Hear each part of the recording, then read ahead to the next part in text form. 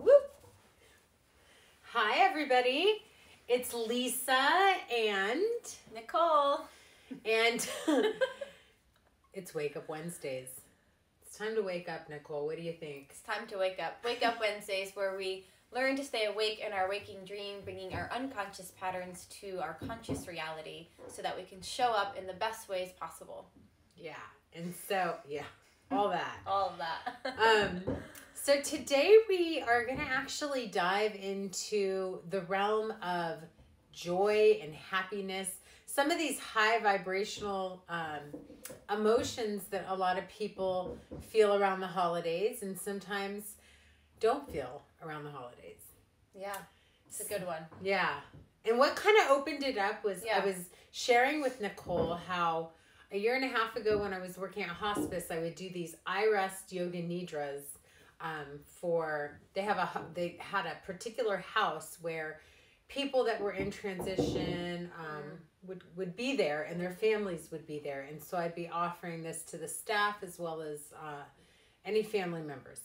And I remember this woman came up to me afterwards because there's a connection to the experience of joy in that particular IRAS. Yeah. And she said to me, you really made me think, I can't remember the last time I felt joy. It was so long ago because, somewhere in the meditation, it says, think about a memory or a time, right? Yeah. Right. Joy comes up a lot in the IREST practice. So I know that that word joy is constantly being interwoven in that practice. So that would certainly ignite that thought of when is the last time I felt joy? And I think around this time of year, I think we're all kind of being asked that or feeling, especially right now, obviously with everything going on in the world, not just around the holidays, but just on top of the holidays, everything that's going on, we're wondering, when was the last time I actually felt true joy? And so the cool thing about us as human beings is when we're awake and when we're conscious, we can actually focus our attention. And we can simply even drop into a memory of when we had joy. And we can actually start to feel joy and reacquaint ourselves to what it feels like. But what we wanted to talk about today. Yeah. I think first bringing into the awareness of what is robbing our joy. Who is robbing, what part of our being is robbing our joy or taking our joy away from us? Yeah. I mean, that part of us certainly needs attention, right? Yes. But it's that part of us that is robbing us, and we're unconscious of it because it's that inner little gremlin that we're not really willing to face, right? Yeah, so how it showed up, it actually showed up for me. So Nicole and I, we've known each other for a while. This isn't a new relationship. And it's actually maybe eons long. Right, well, lifetimes. But this one right here is the holiday. I love it. It's everything about Thanksgiving and Halloween and Christmas and decorating. Yeah, and, for sure Christmas. And then her mom, can we just give mom a plug here? Well, I come from a family that really celebrates Christmas in a very big way. It's an Italian New York Christmas style family, and so we go all out. Our Christmas is on our Christmas lights are on the news every year, and it's just kind of a big deal. So it was huge. I saw her mom on the news. I'm like, Nicole, the house, it was on the news. She's like, yeah. I mean, we've been doing that every for year. years. She's like, oh, okay. Yeah. So anyway, so she's always been that. And how would you describe me around the holidays, Nicole? I want to say Grinch-like. You just kind of go into your shell and you're like, blah, I don't want to play. I don't want to do that. Yeah. It's this little, as you called him or her, the inner Scrooge, and not really wanting to participate in all the festivities for whatever reason. Not really sure. We don't know where it's coming from. Right, and we don't need to overanalyze it, but I recently had an experience where this man I absolutely love that's come into our family recently really loves around the holidays to go to the mall. And he loves the lights and the trees and the people, and I don't like to do that. Like, in fact, so it took everything in me to go and check it out. And it was just, I really witnessed my inner Scrooge. Like, I witnessed, and what brought the illumination of it forward was his joy and excitement. And I was like, why would I not allow that in? Like, why am I sitting here just kind of like that? Like, I'm going to go, but I'm just going for him. Yeah, right, you know, right. kind of a thing. I'm being a good human by doing this for someone else. And that's the only reason why I'm going, so, ha!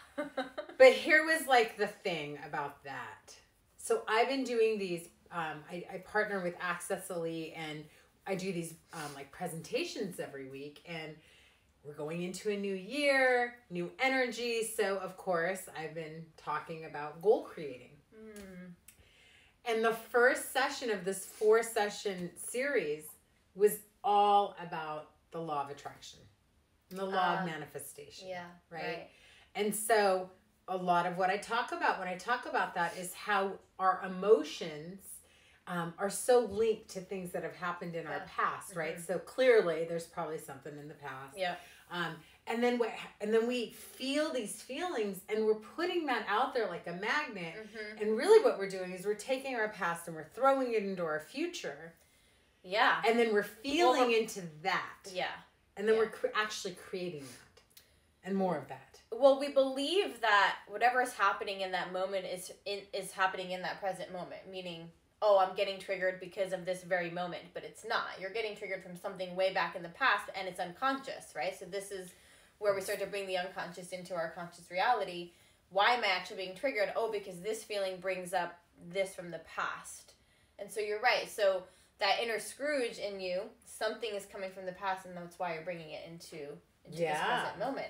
And then from that, if we're talking about law of attraction, when you're bringing that into the present, you're emanating unconsciously. Even though you have a conscious intention, you're emanating unconsciously the inner Scrooge or whatever it is, that is being projected into the future unconsciously. 100%. Yeah. So what was cool about being able to notice it in that moment, and really what helped was that I was talking about it. Here I am talking about it. And how do we turn that on? The law of attraction. And then I was able to catch it. What a beautiful catch. In the moment, I was able to, like, just allow myself to have a different experience. And maybe allow myself to enjoy the lights and to enjoy the people. Yeah. And you know what else? It's so fun, Lisa. I really enjoyed were the discounts that are at the mall right now. Like, I'm not a mall shopper at all. Same. In fact, I made a bunch of Christmas gifts this year, but they're almost paying you to take things out of the store. It's kind of sad, actually. Yeah. And also, that's the way to save some dime this year. So there's some joy in that, in going to the mall and saving some pennies. So anyway, I really love how you tied in the unconscious law of attraction, really, right? Because that's a huge part in why we can't create what we want to create or manifest what we want to manifest, because we're unconsciously emanating something different than what we consciously want. And so the question is... Well, actually, hold on. It's not, no. We don't want to just focus on what we want. We actually have to focus on it already being here right now. Yeah. And so that was because I was doing the research, and I just was like, oh my gosh, like there's so many ways that I've done this recipe over the years. Yeah, same one over and over, yeah. Wrong! Done it wrong, because I keep focusing on what I want and the gap rather than actually embodying it. Anyway, it was just this big, like, aha. Right. But I think the biggest thing here is becoming conscious of your inner Scrooge. Becoming conscious of that little gremlin inside that is emanating something different than what you're trying to embody or what your desire is to embody. And I totally, actually, the last piece of that story, so we came home that night, and I don't even think I told you this. I never even watched TV, but I have this TV now because of whatever. I have a TV. The one station, okay? The only one I could really, like, tolerate was Christmas movies. And it was like The Grinch. You watched Christmas movies? Yeah. Wow. I did. We can watch them together. I'm so proud of you. Yeah. Did you love The Grinch? So The Grinch, I actually, like, seriously, I felt like The Grinch that night, and I cried. Aww. A little bit. I did. Yeah. So anyway, that's kind of what inspired this whole thing, because it made me realize, like, unconsciously where I'm probably really limiting my ability to feel joy. And just allowing, like, giving myself permission for whatever reason. I don't need to analyze the why, but right. Yeah, I don't know that that's so important. No, but it's just it's really the awareness that's important, because then you can tend to that part of your being, and then you could know that, okay, this might be why I'm attracting X, Y, and Z into my life. You know. Yeah. So I guess a little bit of the why, but not in the context that you're saying. Yeah, so we wanted to really bring it forward and also encourage you to maybe ask yourself, like, where are you limiting unconsciously? Where are you limiting joy, right? Limiting joy. Mm-hmm. Joy, happiness, excitement.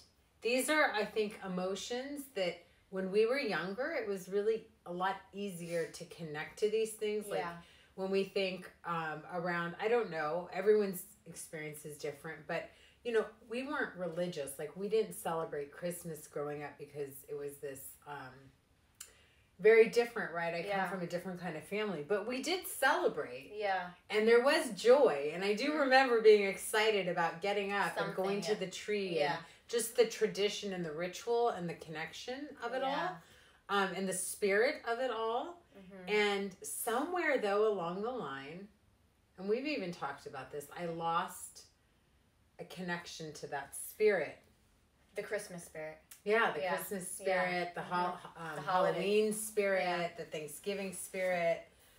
Yeah, so the question is, where are you limiting yourself, or where are we limiting ourselves around joy in different areas of our life, around celebration, around holidays, around relationships, around our health, around our body. So if we think about all those different arenas in our life, in what way are we robbing ourselves of our own joy? And the next question would be, are you willing to meet the unconscious inner Scrooge so that you can become more aware of how and why this little part of you is robbing you of your joy?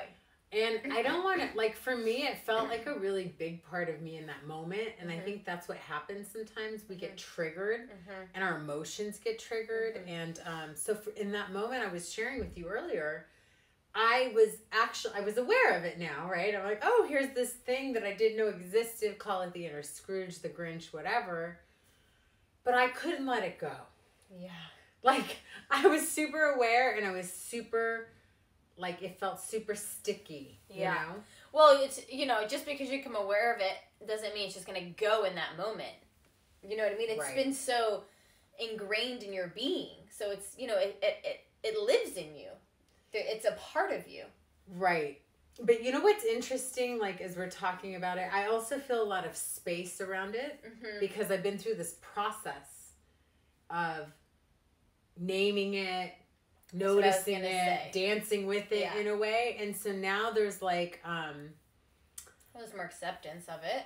Yeah, it's okay. It got its chance to say and do what it needed to.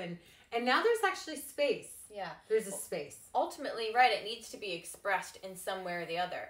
And when it can be expressed, there can be more spaciousness around it, more acceptance, more love, more tenderness, I think, around those parts of ourselves that ultimately are parts of our shadows, right? Yeah. Inner Scrooge, the shadow.